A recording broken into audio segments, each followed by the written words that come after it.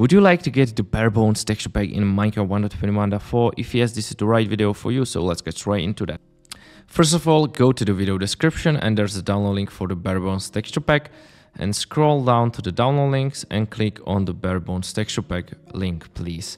It will take you to the modder inf, and once you get in here, go to the versions and choose the 1.21.4 and hit download, and then take the bare bones texture pack and drop it on the desktop just like I did now.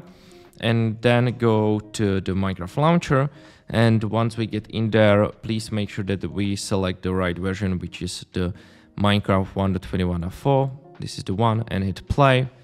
And then we'll be in the Minecraft menu and I'll show you what to do next. So let's just wait a bit and let me open up the options tab and go to resource pack and go to open pack folder. Take the bare bones texture pack and drop it in here. Now go back and click on the bare bones texture pack, and it should be in the right tab, which is called selected.